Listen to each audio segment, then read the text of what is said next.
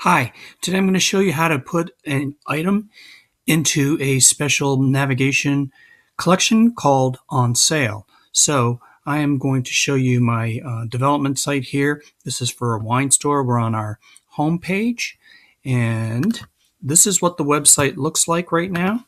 The home page shows the regular things, and this is the wine that's for on sale right now.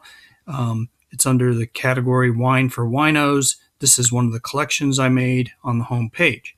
Now, you can take a look at the menu here, and I created a navigation called On Sale Now, as well as a navigation drop down for the different types of wines.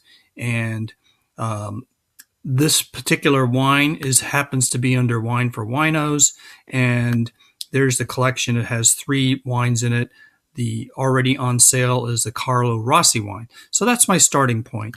So I am going to endeavor today to show you how to put another wine for wine on sale. So I'm going to go back up to my my home page, and I'm going to pick out a product, and I am going to make the product Expensive Delicious Port to be on sale today. So to do this, I am going to go in here and add a headline, and the headline is going to be on sale till Sunday, and I am going to make this an H1 so it's nice and bold, and I'm also going to change the color to red.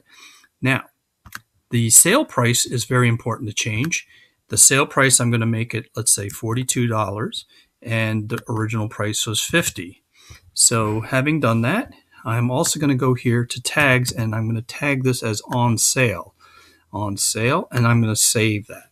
The reason I tagged it on sale is that the collection is marked as on sale. So I'll show you how I built that collection. Here's the collection, and I made a special collection page, and the important condition here is that the product tag is on sale. Product tag is equal to on sale, and that'll do the trick for you. So now let's go back to the home page and get that refreshed. Okay, now we're going to go to the menu on sale now, and there is the port. It's delicious port wine on sale. If I open that, you'll see the H1 tag here. H1 made it large and bold and in red. And I always put the sale date here. That way, when you go back and you look at your website, that cues you in. And this is the important part. That clues you into the fact that you need to go back to that product and remove that tag. Now, I'm just going to show you by removing the tag from, let's go back up to the product here. By going back to this product, and you remove this tag on sale, then it'll remove it from that collection. So it's as easy as that. You come to the page, you take the tag off, and you erase your H1 headline, you delete that, and you go back here and you change the price back to $50, remove the compare price out, and then if you save it now, product was saved. If you go back to this page, the on sale page, the product is gone.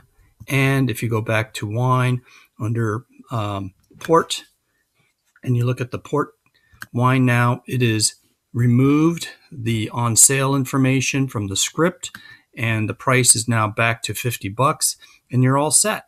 So that's a simple way, a system that you can adopt to use in Shopify for placing items on sale.